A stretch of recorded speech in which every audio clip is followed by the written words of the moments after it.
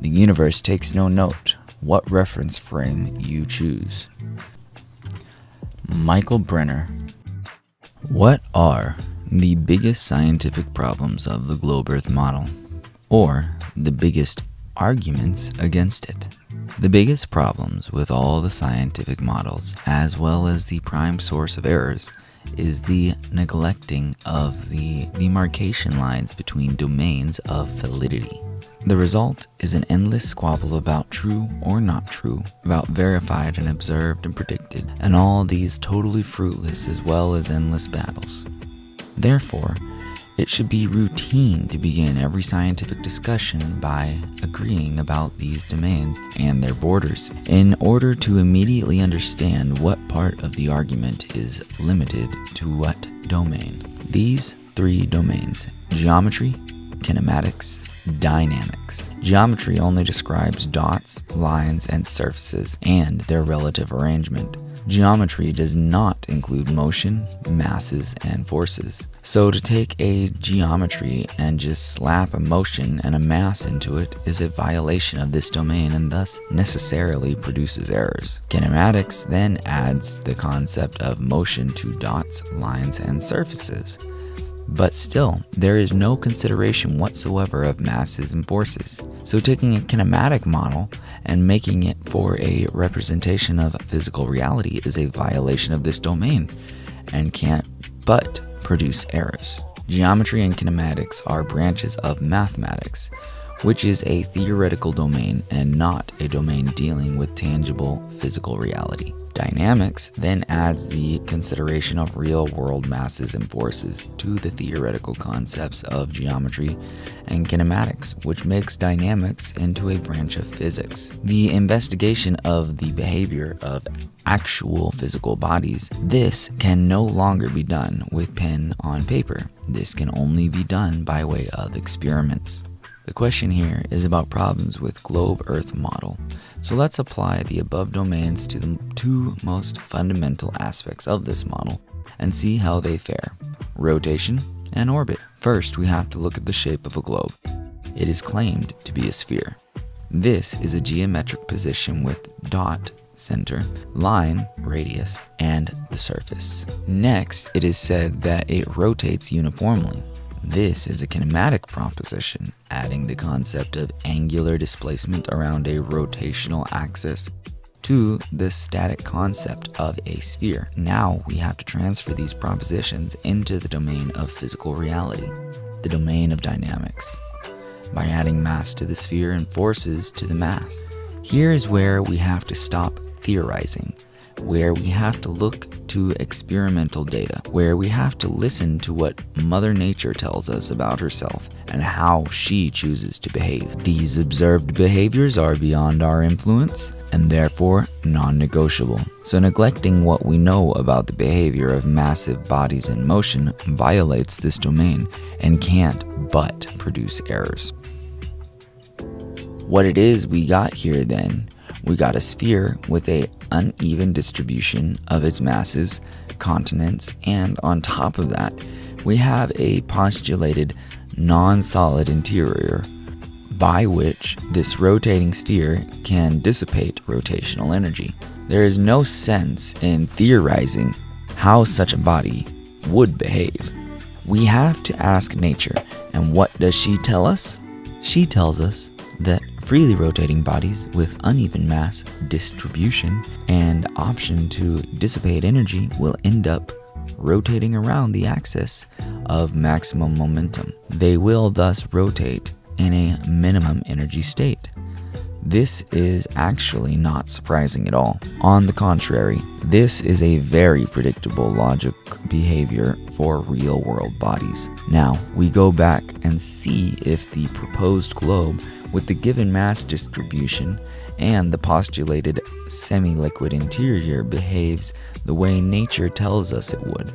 And that means we have to check if the real-world globe rotates about the maximum momentum minimum energy state axis. The rotational pole axis should go through the Pacific, with the masses of the continents forming the equator, which we can all agree that it doesn't. This also eliminates the Pangea concept, or rather, the Pangea evidence eliminates the rotating globe around a static axis. Pangea is presented as a very asymmetric mass concentration, while at the same time keeping the modern, quote-unquote, pole axis. This alone is impossible. But then continents cannot drift over a freely spinning globe without constantly changing the rotational axis in the process, which is not observed. Non-observation of necessary consequences of a model is a deal breaker, and therefore we have identified the first major problem with a globe model: application of theoretical concepts from the domains of geometry and kinematics to the domain of physics without regard for borders between domains. This is the discouraging result for rotation. Now, what about orbit? Orbits are a theoretical construction generated in the domain of kinematics, which is, as we have seen, a branch of mathematics. It is geometry in motion. Kinematics is not about massive bodies in motion. Kepler's elliptical orbits are pure kinematics.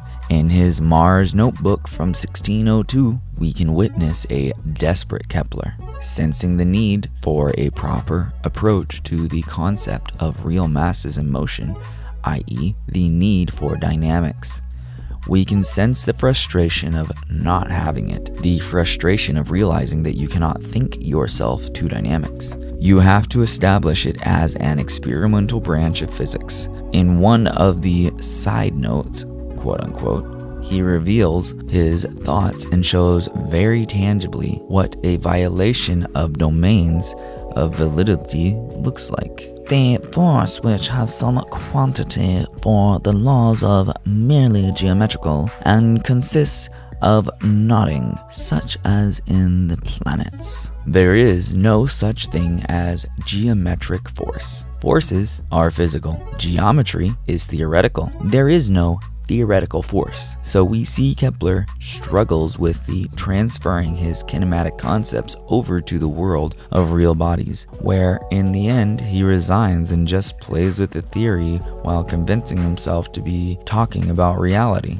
Newton is the one who finally felt prepared to accomplish this task, the task of making a hitherto purely theoretical concept ready to be a player in a physical world. As we have seen above, the price for switching from the theoretical domains, geometry/kinematics, to the domains of applied physics is stop theorizing, quote-unquote, and honor the answers you get. Stop imposing your ideas over a domain which isn't yours. It's nature's domain. Now, because dynamics needs masses and forces, Newton set about to define both in one fell swoop. F equals ma. The problem with this is that defining, quote-unquote, is something you do in theoretical domains, not something you observe in the domain of reality. So Newton didn't observe a force.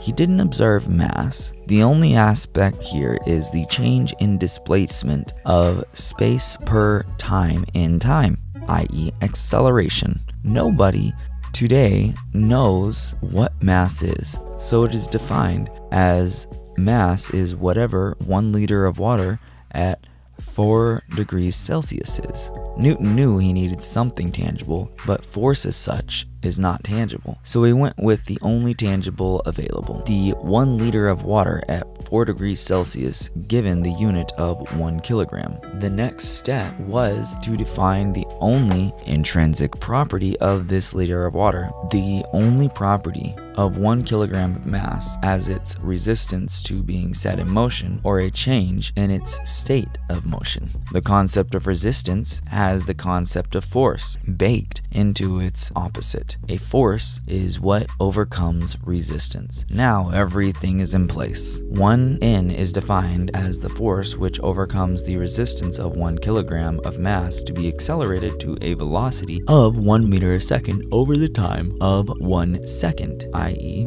1N equals 1 kgm over s squared. Now it seems we are ready for dynamics considerations, where we add the concept of force and mass to kinematic concepts of motion. And this brings us to the next scientific problem with a globe Earth, its orbit around the sun, and with it all gravitational orbits. Again, we have to stop theorizing and listen to what nature tells us, because it is her domain, not ours. Orbits, to the very day, are based on Newton's cannonball analogy. So we have to go and ask nature what she thinks about this idea. As we went and asked nature what she thought about freely rotating masses, it's hers to decide, not ours. The first answer we get in this context is the non-negotiable independence of transitional motion and freefall. This seemingly simple and straightforward answer given by Mother Nature has monumental implications. Implications Newton did not see or honor, because he was a theoretician at heart after all. But this simple answer also teaches us a valuable lesson in how we should talk about reality in awareness of the three domains: geometry,